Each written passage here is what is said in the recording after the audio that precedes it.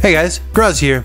So a little over a year ago now, I posted a video here on this channel about how a very talented guy, Barberd, was able to remove some heavy copy protection from a couple of Mac games that remained uncracked for over 35 years. This was the PACE anti-piracy system, and it protected a handful of 80s Mac games using very sophisticated DRM. Barberd was able to remove the protection from a couple of sought-after titles, MacWars, which was a clone of the 1983 Star Wars arcade game, as well as the game Sword of Kadash, which was an early action game with light RPG elements. While the copy protection had been removed, Sword of Kadash still had something going on with it where it would crash when you got a few rooms deep into the game. It made it impossible to make any meaningful progress in the game. Well, today I've got some good news regarding that. It turns out that earlier this year, a Macintosh Garden user, Lanhawk, was able to fix this very rare game, and it is now completely playable. What's interesting about this game is how early it came out. It was intended to be played on the earliest Macs, the 128K through the Mac Plus. It came out in 1986, but was incompatible with Macs using ADB, which started with the Mac SE just a year later in 1987. This meant that it was nearly obsolete just a year after it was released, and it couldn't be played on any of the new Macs from then on.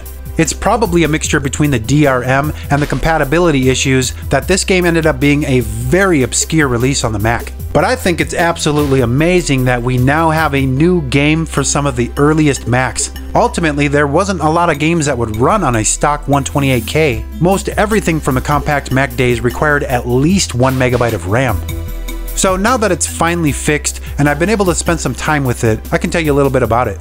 Sword of Kadash was originally released in 1984 for the Apple II, but in the next couple years saw releases on the C64, Atari ST, and the Mac. This game takes place in the deserts of Persia. You were hijacked and left for dead until a band of brigands found you, and now they're forcing you to enter the Fortress of the Dragon and retrieve them the Sword of Kadash. In this game, you wander around a giant maze with 256 rooms filled with bad guys and booby traps. There are a number of items strewn across the game world map, stuff like extra health and better weapons. The weapons in this game are always represented on screen by darts. Your shots just get stronger depending on the weapon you pick up.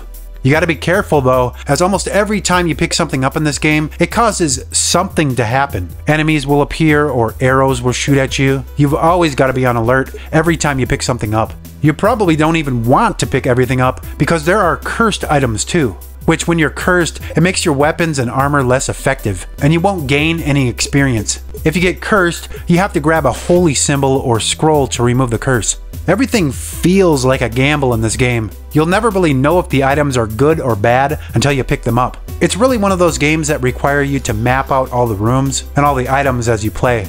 There are so many ways you can go in this game, so many items and dangerous passages. You won't be able to just charge straight through this game. There's too many traps. The game forces you to use trial and error in order to make progress.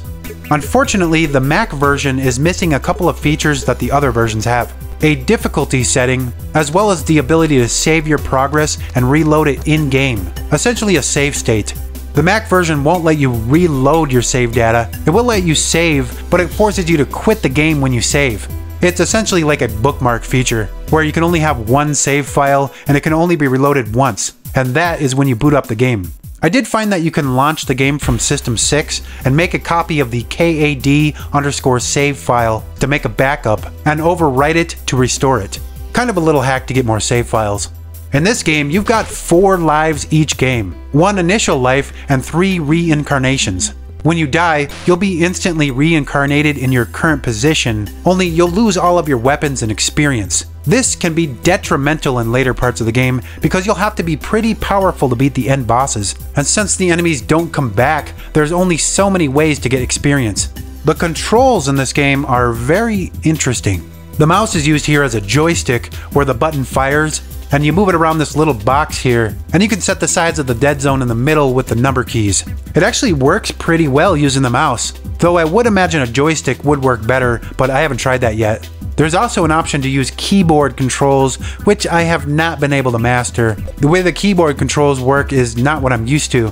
You push the keys in once to start walking in a direction, and then you hold them down to shoot in that direction. I only briefly tried out the keyboard controls, but I couldn't really get the hang of it. There's also spells in this game, which you activate with the space bar. These will cause the enemies to move away from you for a few seconds or so. You start out with 6 spells and can find more laying all around the game. Overall, it's really interesting to see this type of game on the Mac, and it's definitely worth giving it a shot. I would say that this game just barely qualifies as an RPG. In my opinion, it plays much more like an action game. Just be aware that it is exceedingly difficult and very unforgiving, especially this Mac version without difficulty settings or save states.